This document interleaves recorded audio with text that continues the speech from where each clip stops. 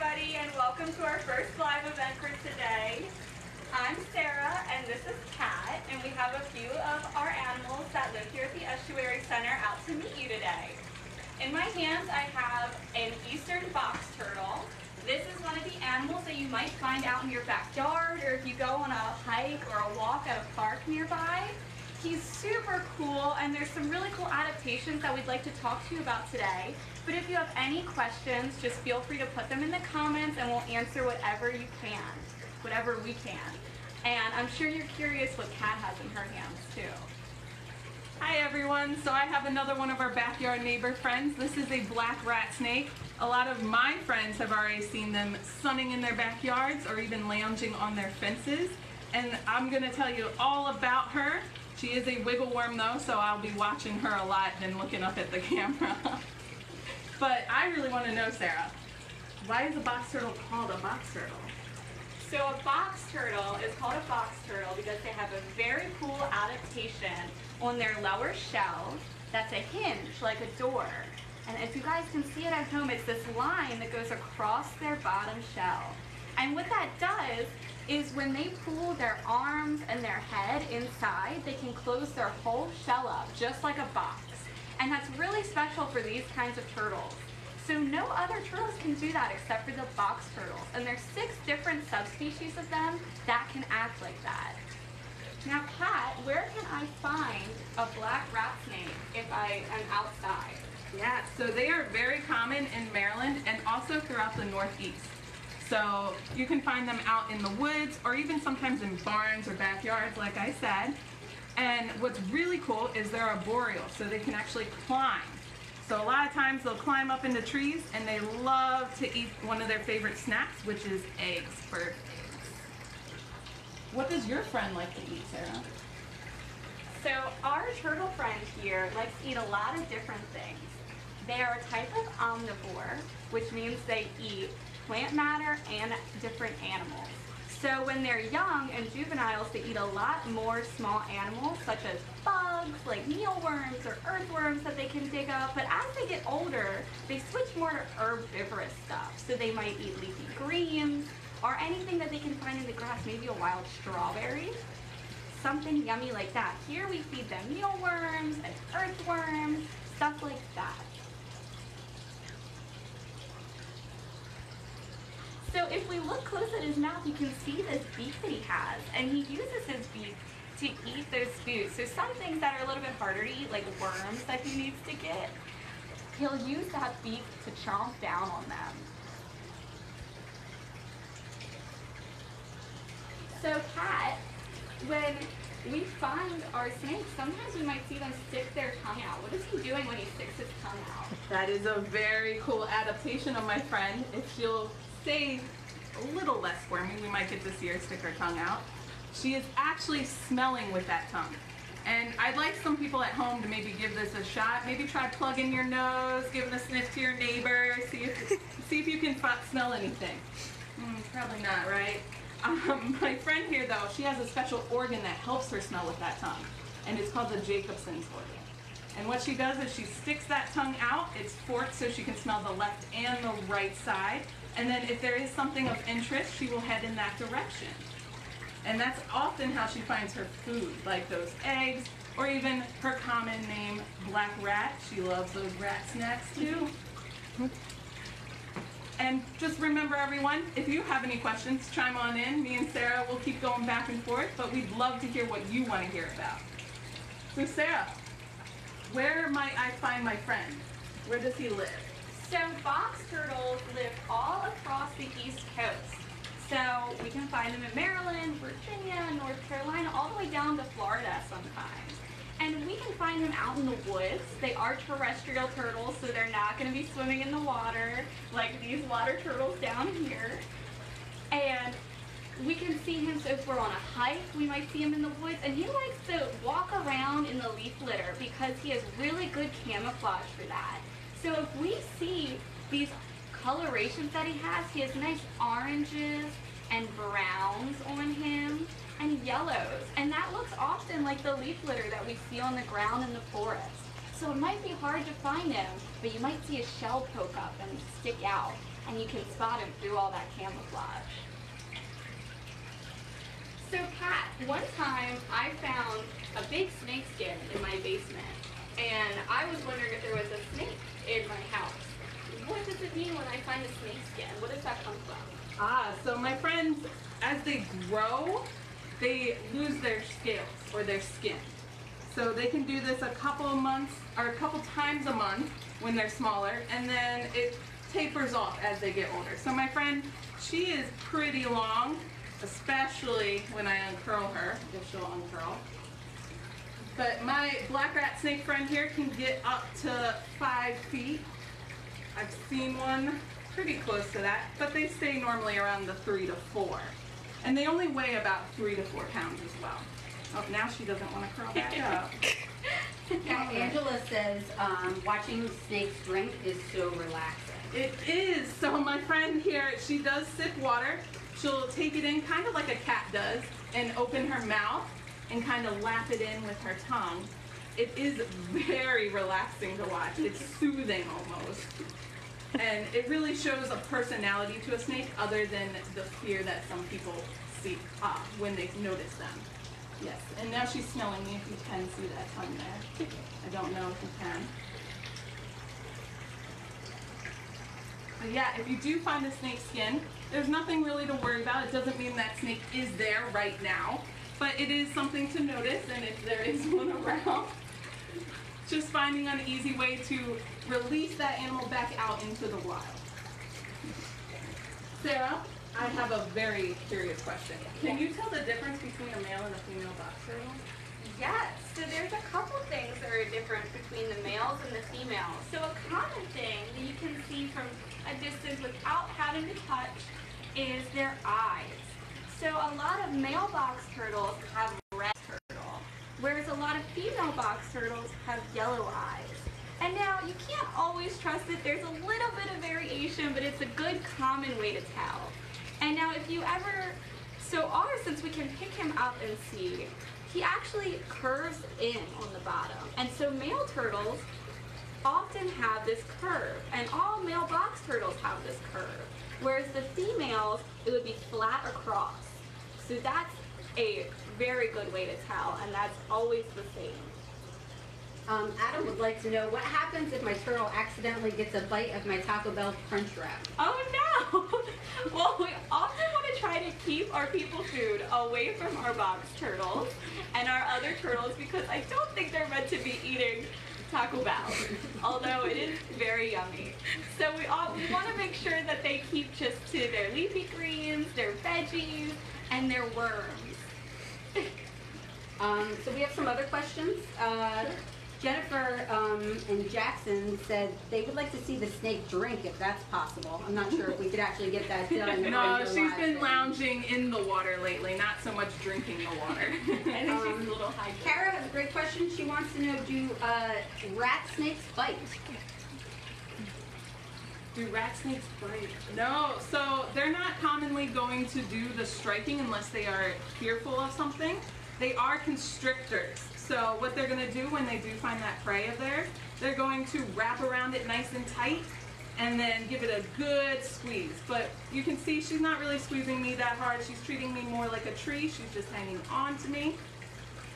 And she's also non-venomous. So you don't have to worry about if you were to accidentally come across one or, you know, have that fateful encounter that nobody likes. She is not going to produce any venom, though she likes to mimic some of our venomous snakes here in Maryland. She'll actually, as a defense, take her tail and smack it against the ground really fast to pretend to be a rattlesnake. So it's a common misconception. But I think it is important to remember that everything does have a mouth, Yeah. and it can bite you. So we want to make sure that if we see them in the wild, we can look at them and we can see how cool they are, but we want to keep our distance and respect their space. Yes. So Kat, do snakes have bones? Why are they so wiggly like that? They are essentially one big muscle. They do have a skeleton, and it forms around like their lung area across their body, but they're one big muscle. They're gonna move as like you're gonna flex your muscles back and forth.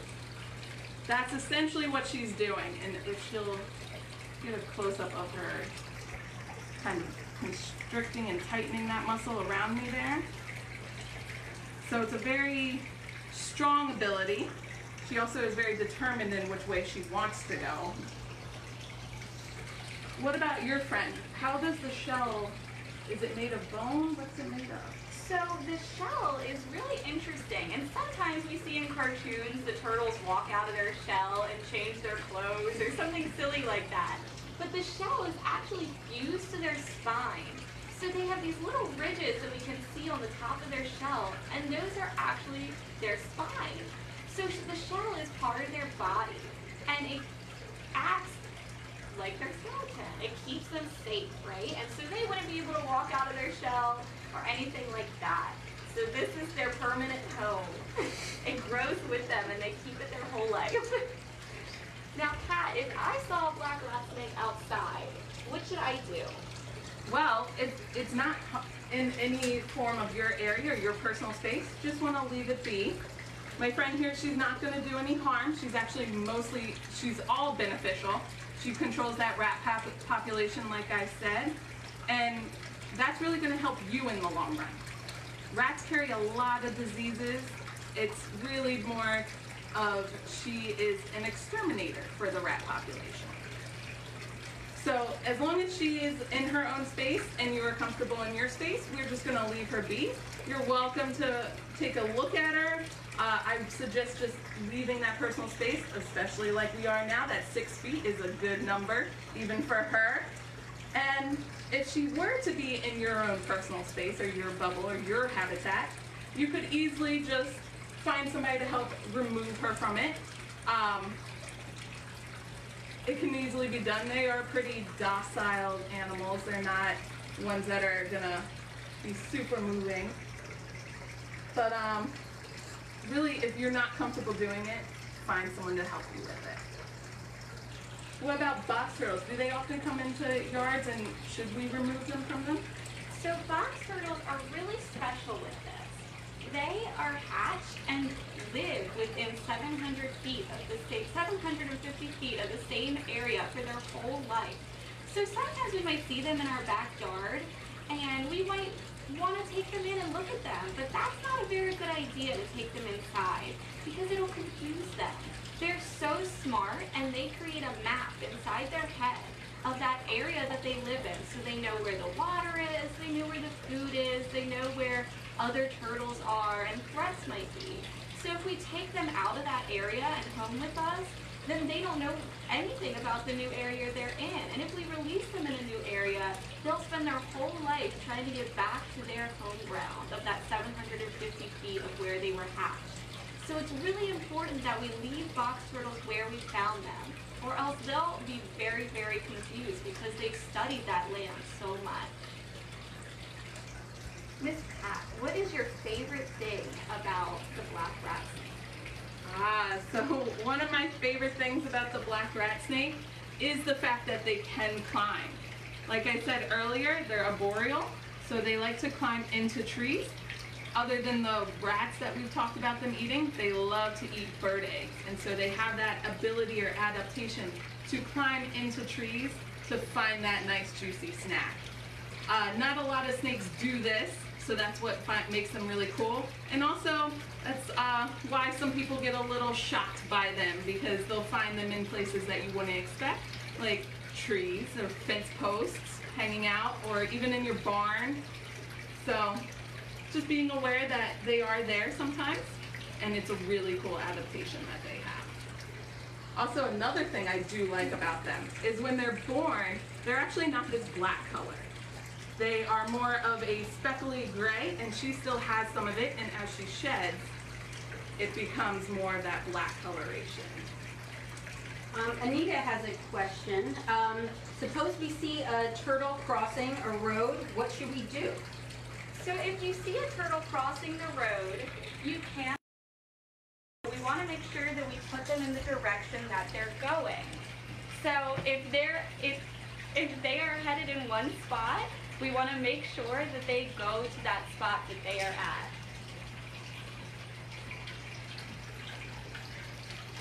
What about if it's a snapping turtle? A snapping turtle.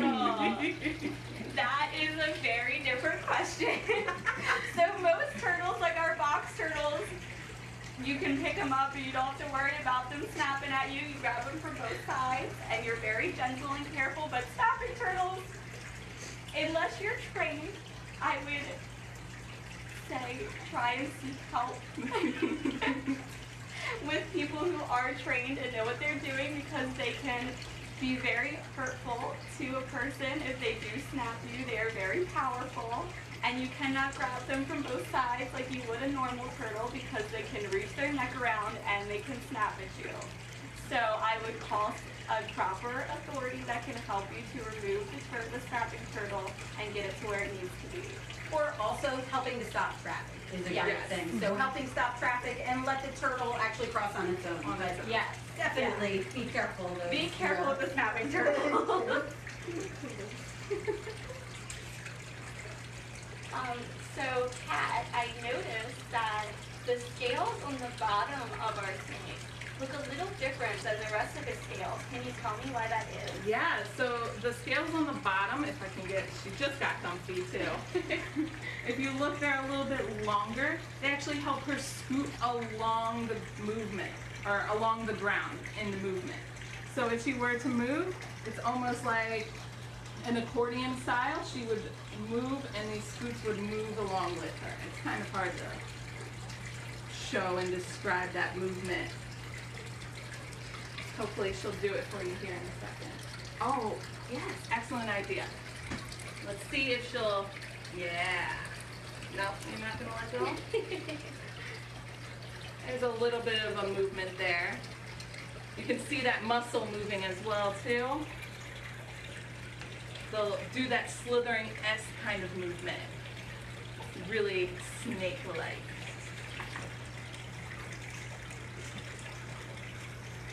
Sean said he found a snapping turtle and a male eastern box turtle today. Oh wow, Very that nice. is so exciting. So we're actually gonna see if she'll do a little bit climbing for you guys too here. We're gonna move this way. We have a, like her exercise. yeah, we have a tree here. We'll see if she can do a little bit of working out. There she goes. So this is part of our animal enrichment that we have here, and it's really important for when we have animals that live in captivity like this, that we keep them enriched, which means that we do activities that keep them stimulated and exercised. So our tree is a good enrichment for our animals. One really cute thing that snakes do too, they like to anchor themselves with their tails. So right now she's using me as her anchor safety net. That way if she were to lose her balance or grip, she has a way to still hang on.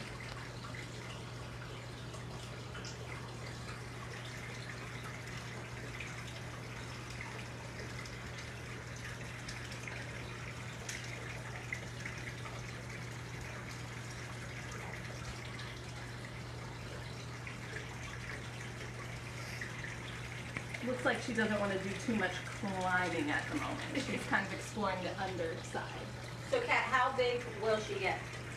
This is pretty much her full growth. Like I said, they can get to be about 5 feet in length. So she's finally letting go. She feels a little safer. But watch her tail. She'll grip that around that branch soon enough as a protection.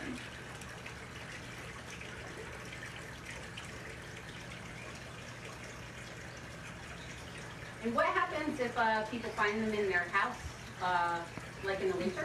In the winter, so in winter they're seeking a place to brumate. So brumation is just a form of hibernation for reptiles. If you do find one and you are not comfortable with where it's at, you can seek some help in removal of that animal. If you're a comfortable person like myself or other people in this room, I would leave them be. They're most likely just going to stay for the winter and move on.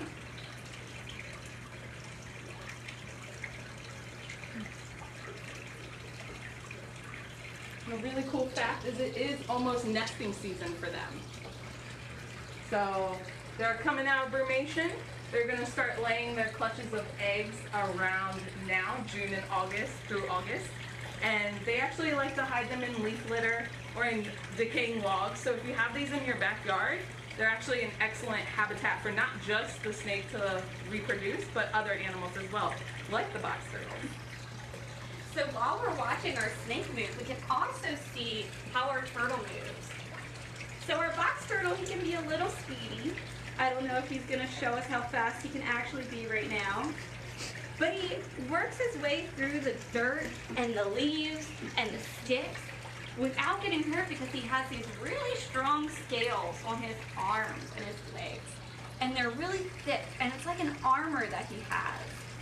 So we'll let him walk around and we can see his movements.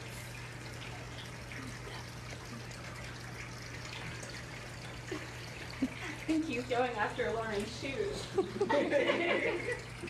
So our box turtle was bred in captivity, which means that he has a little bit of funky behavior. So sometimes he might go chasing after boots, like he's doing with mine.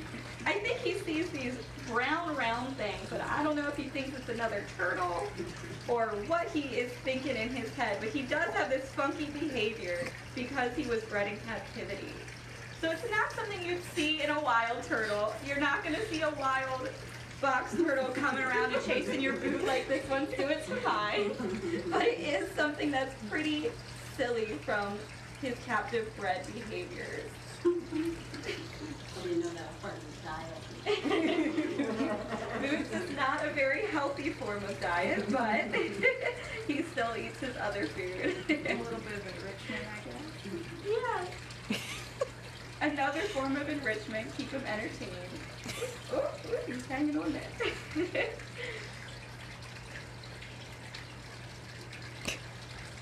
Anita has a question. Yes. I've heard that box turtles will crawl towards shoes because the shoe strings resemble worms.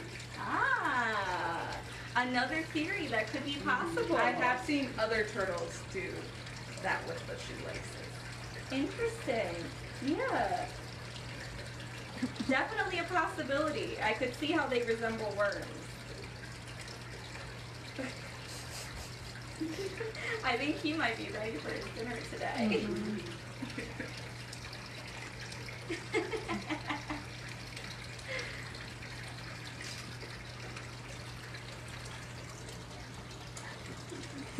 So not all box turtles are quite as bright as he is. The color varies for each individual.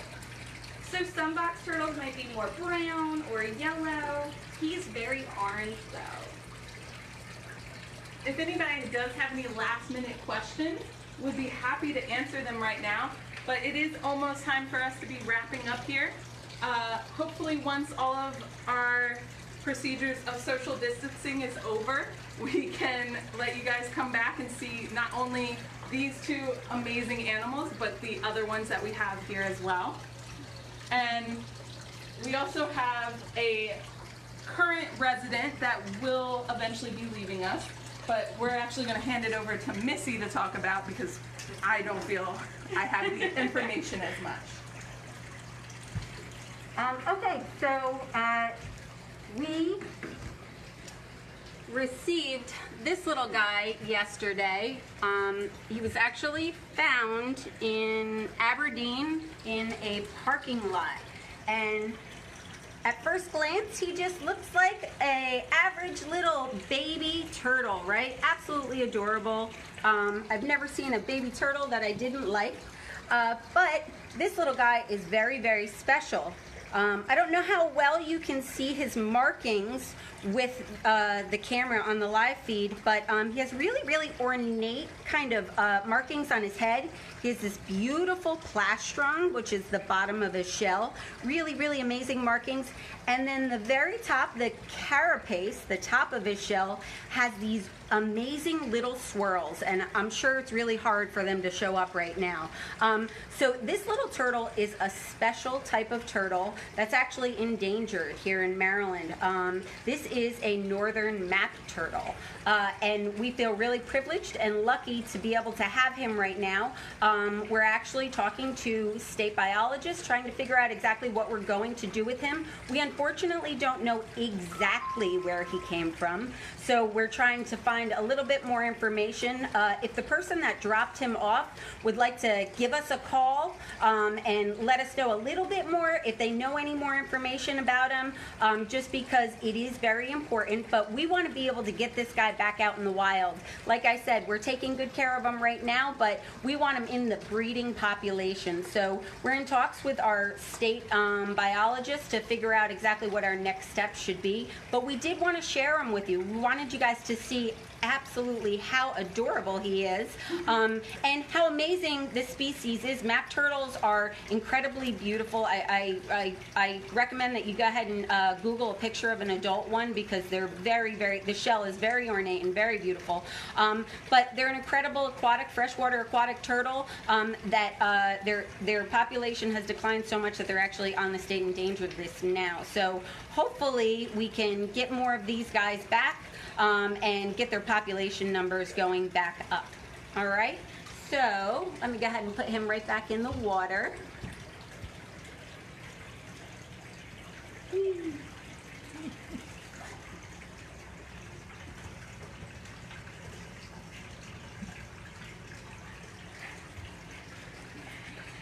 All right, so that pretty much wraps up our little animal encounter meet and greet today. Just so you know, we do have a lot of events coming up, a lot of videos being posted throughout the day, as well as another Facebook Live at 1 o'clock. That's our official wade-in, so you'll see us all out on the river. Bye, guys. Bye. Thank you. Thank you.